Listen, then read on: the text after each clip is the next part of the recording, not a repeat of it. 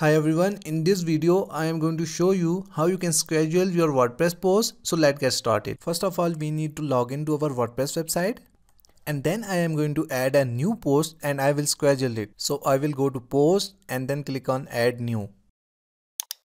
So I will enter the title and description of the post.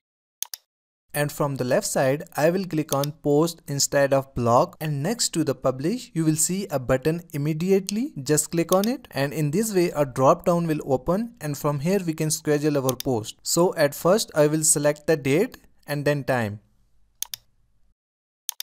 After that, just click on anywhere.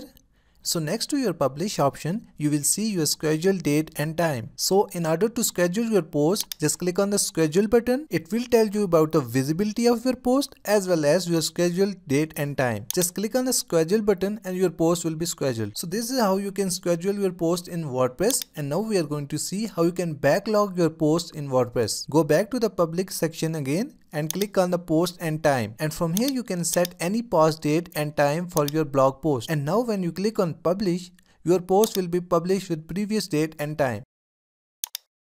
So this is how you can schedule your WordPress post. Thank you so much for watching the video tutorial. Please like the video and subscribe to my channel.